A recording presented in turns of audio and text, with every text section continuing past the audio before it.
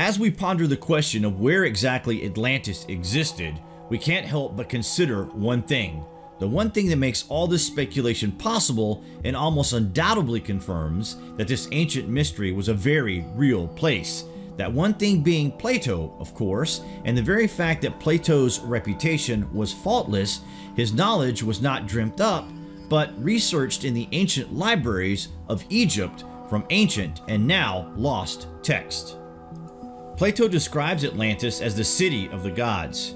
He describes shapes and dimensions. Why? Because he was describing something from which his eyes were gazing upon. He was looking at maps and terrain. He describes Atlantis because he studied the place. This is not the kind of utopia that was simply dreamed up. He had no course or cause to do this, and why would he risk his reputation and indeed his family's long history by dreaming up a myth?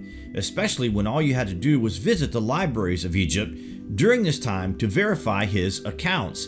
And anyone could have done this, but no one says he is lying. You have to remember that for these people during this time on Earth, that honor and truth were considered more valuable than the worth of your life. Plato notes during his research, this tale about Atlantis, though strange, is certainly true, having been attested by Solon, who was the wisest of the 7 sages. Just wait till you hear this. It's the greatest mystery of our civilization. Where is Atlantis? What was it? And what happened to the inhabitants of this remarkably sought-after place? Is it possible that we have not let go of the idea for Atlantis because within our consciousness we are aware of an ancient past that our soul was once a part of? Atlantis has captivated the human imagination for hundreds of years now, a lost land that was once the epicenter of human culture and advanced technology for thousands of years was apparently swept away seemingly in an instant. This very thought intrigues our thoughts, and we can't help but feel that this is because a connection exists. Our intuition tells us this. The Richat structure, for example, is a good candidate for the location of this place, but here's the stuff you don't know, and we're going to enlighten you a little bit on that. Is the Richat man-made? It is interesting to note that if this is the location of Atlantis, then there must be evidence of a strong military presence since the Atlanteans had vast seafaring armies, right? And there is, in the form of stone spheres. These stone spheres are found in their thousands here and are solid evidence that there was a civilization present here that was prepared and ready for warfare.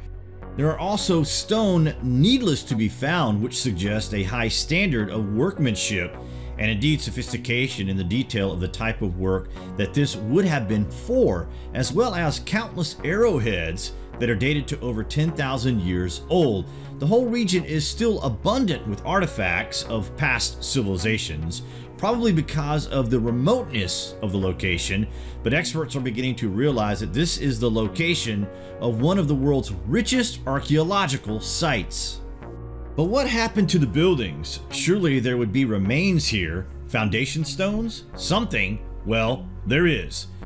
They are everywhere. Stone blocks that have been apparently devastated by a sudden impact and displaced over the past 12,000 years or so, but the local people near the Richat still use these blocks for constructions today.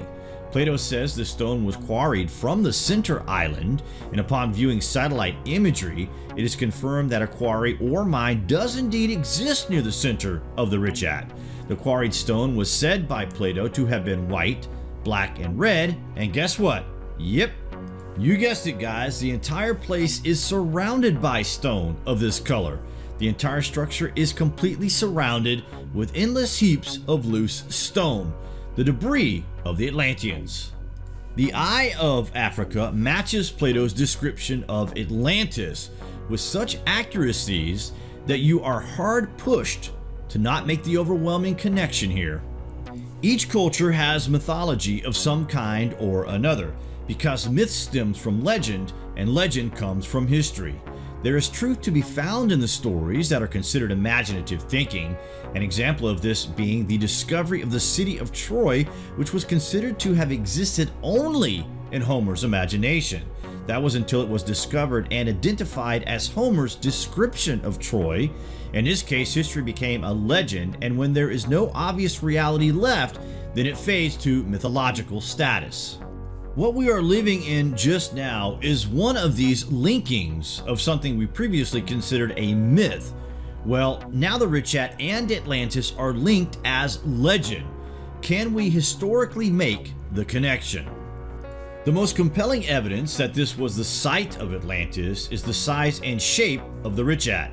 Plato's dimensions were extremely detailed, particularly the diameter of the outer wall and the size of the structure correspond seemingly accurately with Plato's descriptions. Plato states that the main city of Atlantis consists of concentric circles of water and land, and it is a fact that this is what the Richat consists of.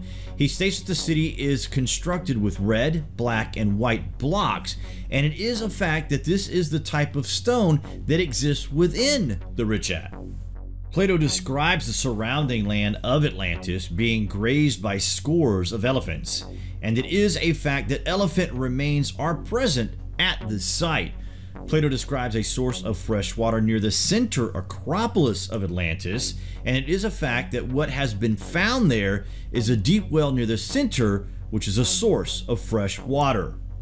Plato describes Atlantis as being part of the Atlantis that is no longer accessible by ship, and the evidence shows that the Richat would once have been much closer to the sea than it is today. The capital city of Atlantis was said to have been densely crowded, and the fact is that the staggering amount of artifacts suggests a once thriving civilization. Plato describes the area surrounding the capital city was sheltered from mountains from the north and open to the south, and the fact is that this is the exact layout of the Richat. The main island of Atlantis was said to have been marked by a huge plain, and the fact is that an extensive plain hundreds of miles long exists before you arrive at the structure, and the plain was said to have been surrounded by mountains leading towards the sea. Again, the mountains do in fact lead to where the ocean would have been, the old ocean bed.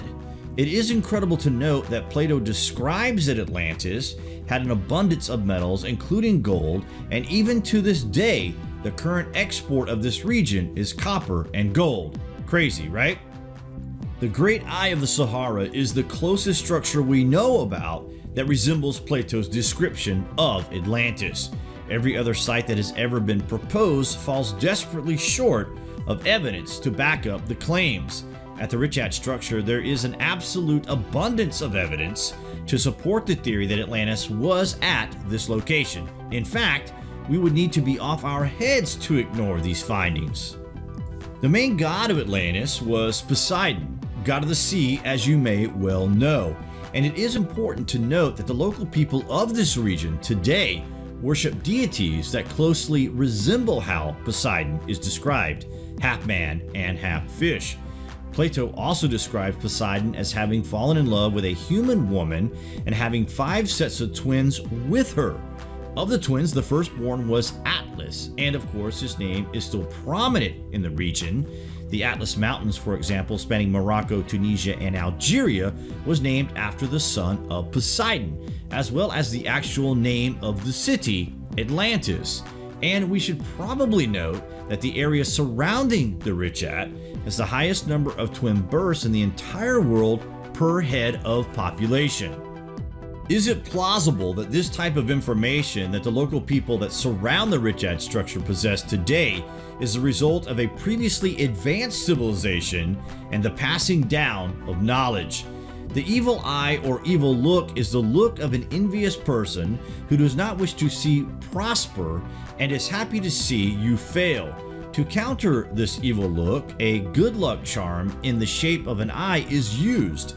The evil eye today is dated to the ancient Egyptians, but even they say that much more ancient sources tell of this.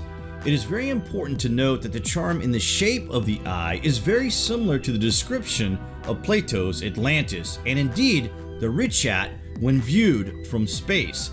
The belief in the evil eye is most prominent where the Richat is located. Remember, this is the eye of the Sahara, but it only looks like an eye from space or high altitude.